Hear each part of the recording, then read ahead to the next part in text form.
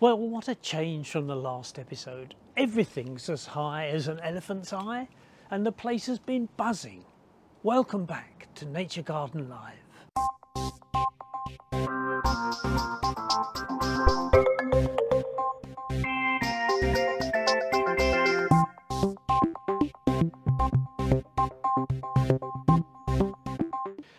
Well, yes, what a change from the last episode.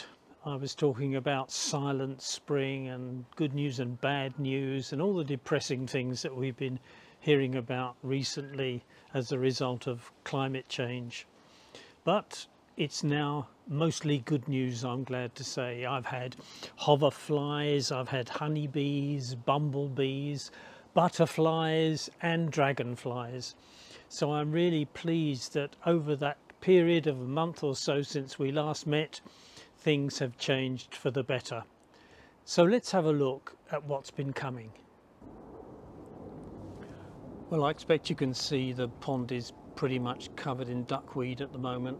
That's not because I've been slacking, but rather because a couple of weeks ago I had a visit from a female hawker dragonfly, and she laid her eggs in the pond amongst the weed, and so I don't really want to disturb it while they are still possibly waiting to hatch. But I'm hoping next year or the year after I may have my own supply of dragonflies. We shall see. The thistle and wild carrot have made a wonderful display this year. The flower heads have been literally buzzing. There have been several species of hoverfly as well as bumblebees, honeybees, butterflies and dragonflies. The bumblebees have been mostly whitetail and bufftail with one or two carder bees. Of the many hoverflies, my favourite is the hornet mimic, a striking monster.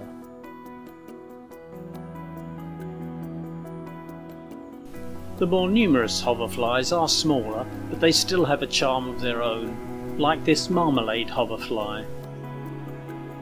And although they have a rather negative reputation, let's not forget the so-called housefly.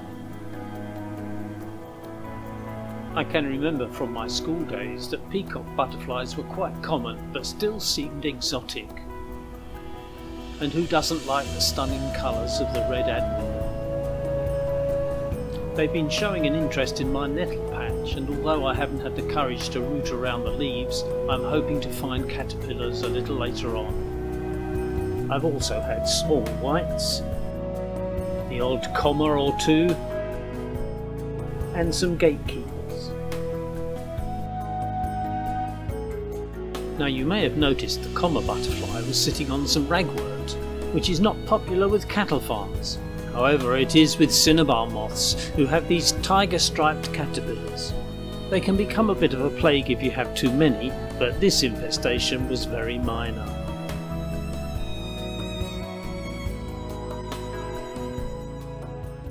Well, what about you? Could you put aside some small part of your garden to encourage nature? And you will find benefits that you can reap later on.